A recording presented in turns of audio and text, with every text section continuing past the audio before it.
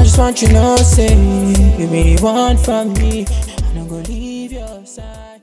Like I showed you in the last video, we went to the Epe to take a beautiful boat trip and get to know some new villages in Nigeria.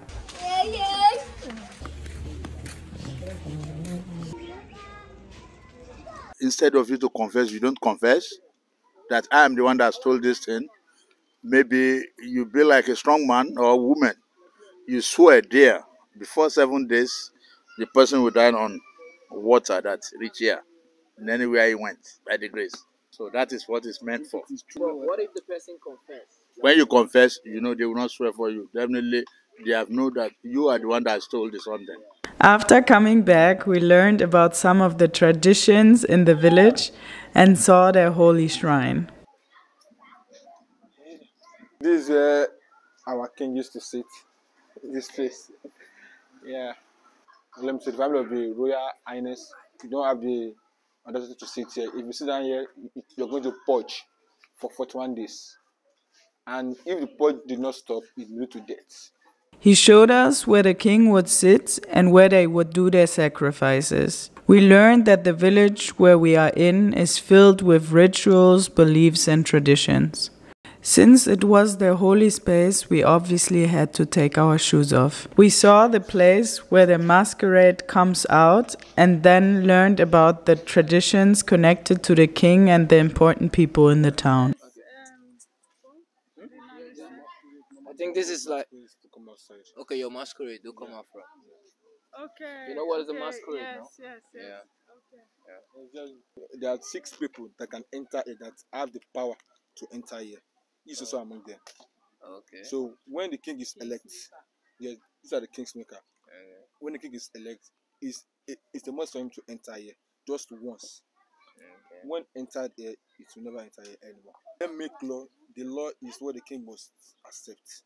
Okay. Although before they make the law, the king will have, let me say, they have one or two misunderstandings. So the king will call them this and that. So the king will enlighten them. So once they accept, it's okay. But these people here, once they put, let me say, their goods or something there, you can't steal it. If you steal it, just forget it. You are dead. Immediately. The king cannot make any law. Yeah, without them. Without their permission. Okay. But they can make the law by themselves. Yeah, by them. Without the king permission. Wow. Because they are the ones that they are the king makers. Yes. So anything they do, the king must accept it. So I like this. The pictures of these people, are they actually like people that are important in the community? Yeah. These are the drummers. Okay. So this is the king, but just fell down.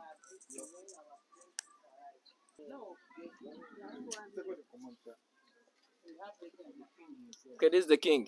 Currently, the village does not have a king because the king died in 2020, but they soon want to elect someone new for the position. After the king died, there was no new king elected. They have 3 families that are entitled to the king. So we have 3. So when the king dies, the next family, they are the one to bring their own king. But since they are, politics are not politics, so that's what happened. Let me say it's late in 2020, around July. So they have to cool down to nominate the perfect king, not the one that will embezzle money. That's what they are after. That didn't happen so far. Yes. We were then also invited to do a praying ceremony with some people in the town because it is said that you need to cleanse your body every time you walk into the shrine. The ceremony was with a specific bottle and we put some sand in our face. Everybody said one prayer for the group and they kept giving a glass with some drink around. The liquid was then always poured back into the bottle and then the glass was filled newly for the next person that said their prayer. The prayers were filled with strong hopes for each individual and the group. We did this until everybody had said their prayer. I am honestly so thankful about having been to this village because it was such an interesting place to be and everybody was so sweet and welcoming there.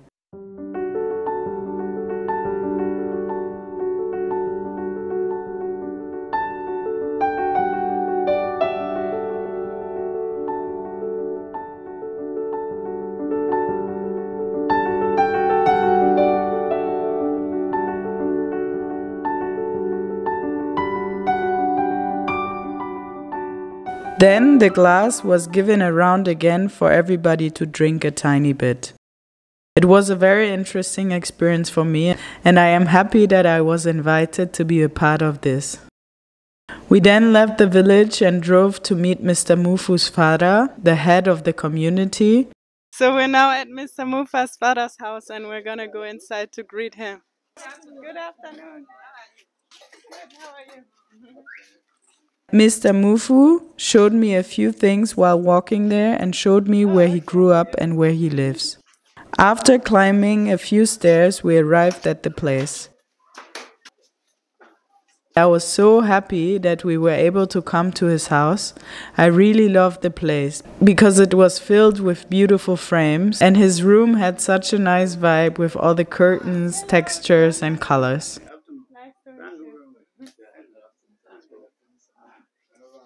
That is my father. Look at. Yes.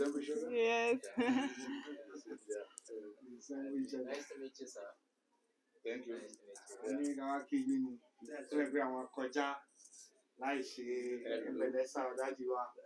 come with group next time, you come here. Okay, okay, beautiful.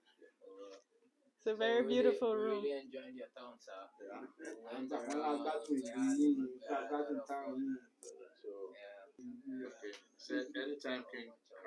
We then sat down a bit and talked, but honestly my mind was a bit off because I couldn't stop looking around at all the details in his room.